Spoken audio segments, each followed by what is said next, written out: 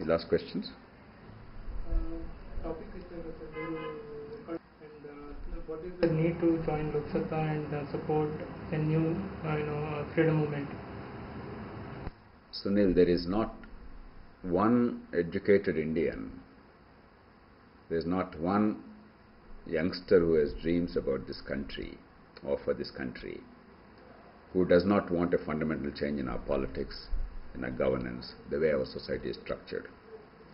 Overseas Indians, wherever they live, while they have grown up in India or they are of Indian origin, they are exposed to the West or to the Gulf countries or other countries.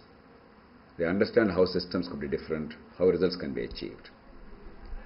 All human life is about learning the lessons from others' experience. We don't have to go through the same pain to learn the lessons. If Britain or America or Finland or Sweden, if they can build systems that work better with the same resources and technology, why can't we? So really, Lok Satta's effort is to try and bring about the change required in the country based on our own past experience and the experience of the rest of the world. Overseas Indians, they have immense exposure to what's happening in the rest of the world. They know what is possible. They know status quo, the way things are happening in India, is not desirable, it's not sustainable. We must change things. And change will not happen of its own accord. Miracles must happen, but they will not happen of their own accord. We must make them happen. Lok Satta is merely a platform for all of us, whether we live in India or abroad. People who dream of a better India, dream of better politics, dream of better governance, dream of a corrupt-free India, dream of a country in which every single child can fulfill her true potential, a country in which every family gets the opportunity to avoid all avoidable suffering.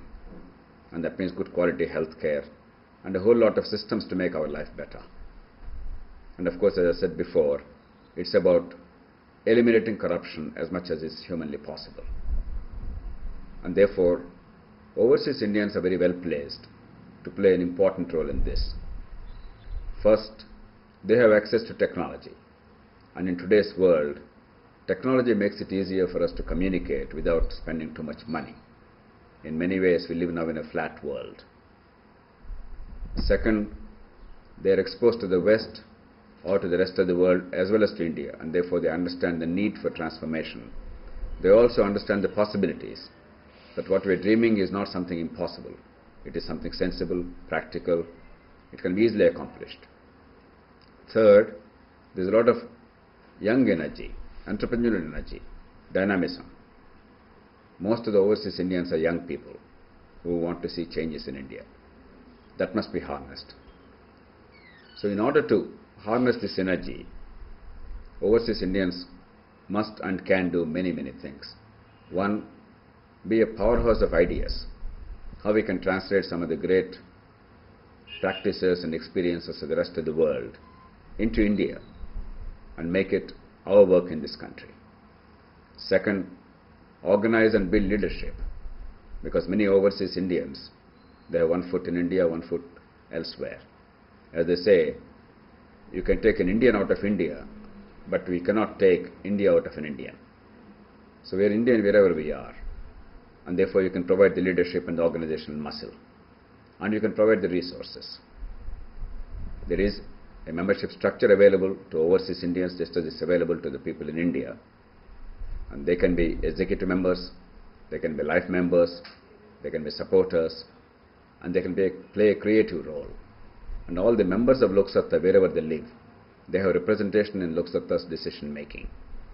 And in the working committee, we are providing a significant number of members from the overseas members. This is really about the second freedom struggle. This is about transformation of India. This is about making sure that every single child gets a chance to have decent education and proper health care, to fulfill her true potential. This is about eliminating corruption and transforming India, and ensuring that we get the kind of economic growth that we deserve as a country, and that our people get the opportunity that they deserve as a people. And it is everybody's business. All that we do here is to merely build a platform for all of us to participate together and transform the country. And that's why there are many roles to be performed by overseas Indians, and Lok Satta is the platform for you, and the time is right, and together we will and we should transform this country quickly. In society, one is the very well educated intellectual group, other one is the people who live in the basti, who are more than 50% of the population.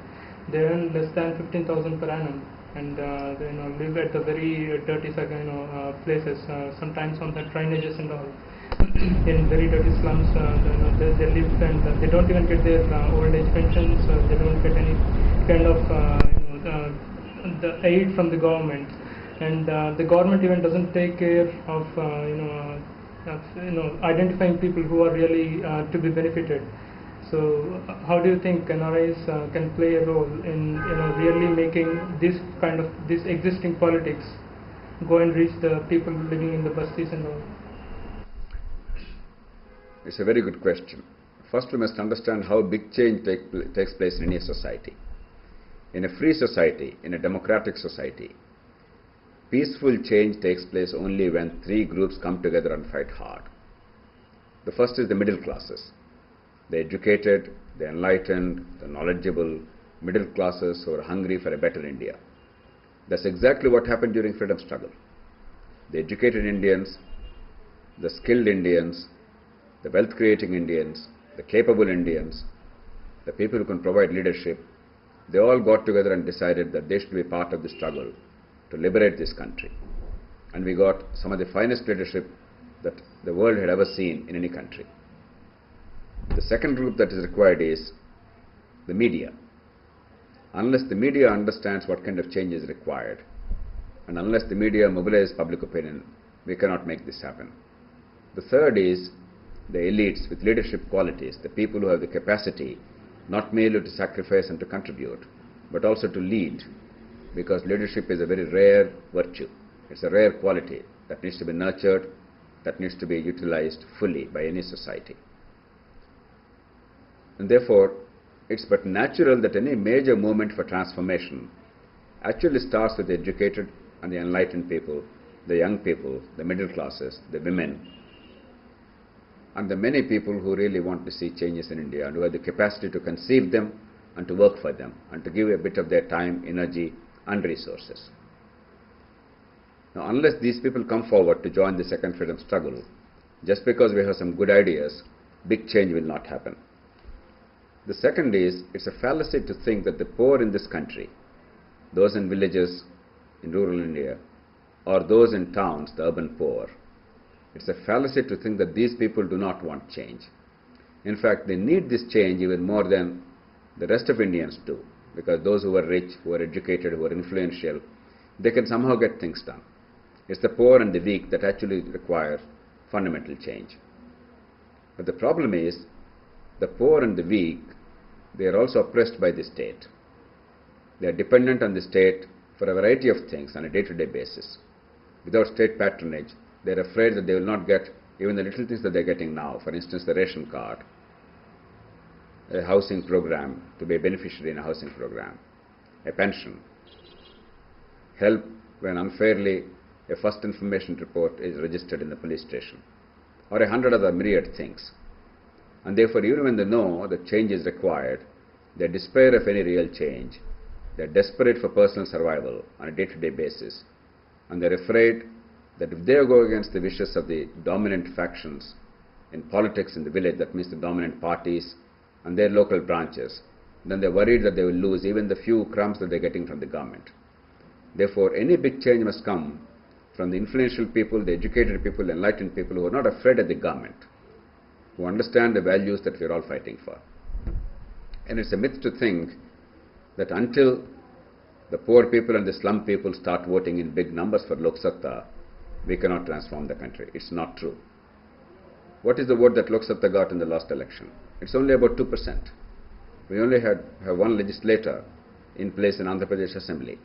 And yet Lok Satta's impact on public policy and public discourse is profound. If one member and if 2% vote could significantly alter the perceptions and attitudes of those in power